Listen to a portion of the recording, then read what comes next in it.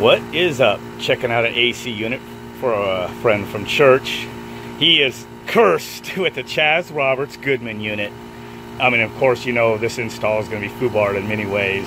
The ductwork, the install. And look at this. Of course, it's low on refrigerant again.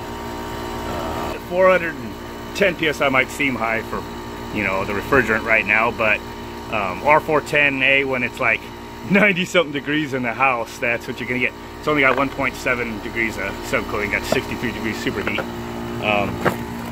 I noticed when I pulled this back a little, put my probe on it, this is all oily. Look at this. This is Chainsaw Charlie for you.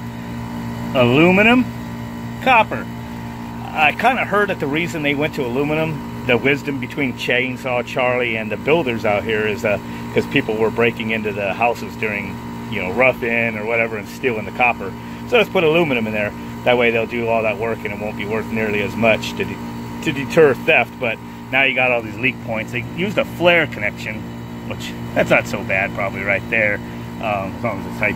They did some weird solder joint right here though, and it's oily, so, and it's dry down here, so it's definitely probably leaking from that joint right there. So I'd be tempted just to cut that out and put a 7/8 flare fitting right there, man.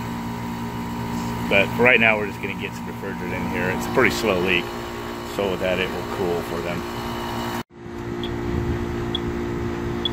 Actually, probably leaking from this 3/8 flare fitting.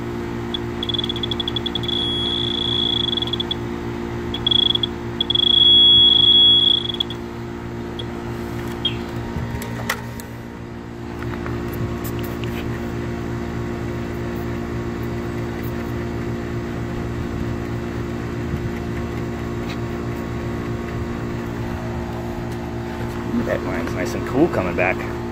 Surprised it's so cool at the house at 95, but again, this is Chainsaw Charlie, you know, 1.2 degrees superheat. That's because the airflow is going to suck. Yep, 49 degrees coming back, 47 degree evap coil point pressure. It's because Chainsaw Charlie doesn't do shit for airflow. Surprised it's ain't leaking right now. Probably is.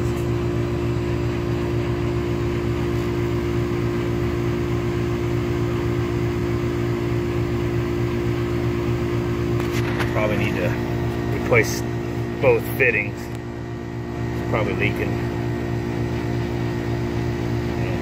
Chainsaw Charlie, you know, they'll send their guys out to do like 12 startups in one day. It's just, you can't get quality when you do that.